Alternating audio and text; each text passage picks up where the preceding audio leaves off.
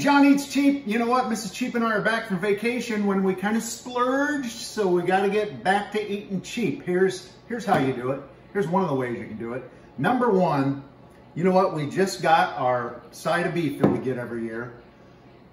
Get to know a local farmer, ask around town. If you don't know one, most everybody knows people who farm. And you know what? We've been using known a farmer for years and been getting a side of beef from him every year. We call it the real meat because this is just the best stuff. And ground beef, big old T-bones, fill the deep freeze. All right, it's cheaper than buying beef at the store, and it's just really good stuff. Yep, and they'll be happy to do it for you. It works great with hogs too. Buy a half a hog or a hog, get it processed at a local locker. It's kind of tough right now with the pandemic going on. It's tough to get appointments. Oh, another one, if you know somebody who hunts deer, they'll probably be glad to get an extra deer for you. You just buy the tag and you know what? You can get some deer meat too. That's pretty much free. Number two, shrimp and seafood. We always go to Fresh Thyme. This is cheap. Love shrimp. These are the jumbo 16 to 20 count. So 16 to 20 per pound. Those are big ones, and they're raw with the shell on. They don't have the head on them, but they have the shell on. Great price for these. Most grocery stores, you're going to see these for 10 to 15 to 20 bucks a pound. You can get these. Fresh Thyme has them on sale quite often for $10 or $9.98 for a 2-pound bag. So that's like $4.99 a pound. Watch the ads for the extras. Also, when you're at the grocery store, another tip, check the bargain bins. Almost every grocery store has one refrigerated bin or a couple of them dedicated to reduced for quick sale. Look at this. I bought hot dogs, Nathan's hot dogs. These are $4 to $5 for an 8-pack of Nathan's hot dogs. The regular price, when they hit their expiration date, they'll put them into a bargain bin, and I got these for $1 each. Stock up, throw them in the freezer. Yeah, that's the way to do it. Also, look at this, bacon in the bargain bin, $1.99 a pound.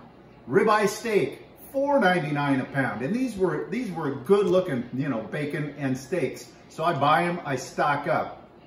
Don't buy the ones that are pre-seasoned. No, I don't buy pre-seasoned things because I'm worrying that they're trying to cover something up. And another thing I won't buy is chicken out of it. Like chicken wings, if they're marked down and reduced because they're at or past the date, chicken doesn't age well. Steaks can age a little bit, chicken not so much, so I don't buy that. Okay, another tip that helps, I'll check the ads and then kind of plan meals around that, or look through the freezer on Saturday or Sunday on the weekend and plan for the week and move my stuff out of the deep freeze into the kitchen refrigerator or freezer. And great way to save money. Look at what you have. You're going to find some stuff in your freezer that you're going to say, oh man, I forgot we had stew meat. Let's have beef stew. Great way to save money. It'll make you hungry looking through your freezer because you're going to find stuff. Forgot I had that barbecue brisket in there.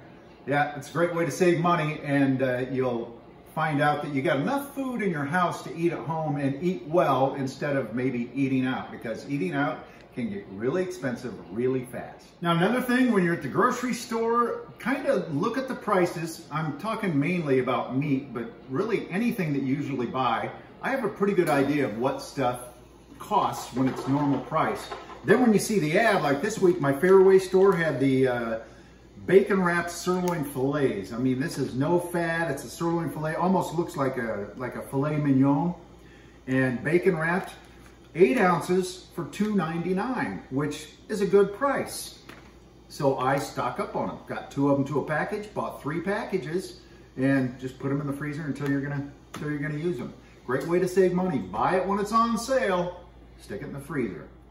So that's how I save money. Mrs. Cheap and I save money, that's so we can splurge on vacation. Well, that's done for a while now. Now we're back to eating cheap. What do you do to save money or to eat cheap? Leave some tips in the comments. Would love to hear from you. If you got any questions, certainly leave them in the comments. We'd be happy to answer them for you. And thanks for watching. Share the video with friends. Tell them how to eat cheap. And thanks for watching. YouTube, Twitter, TikTok, Instagram, Facebook. Follow us. It's John Eats Cheap.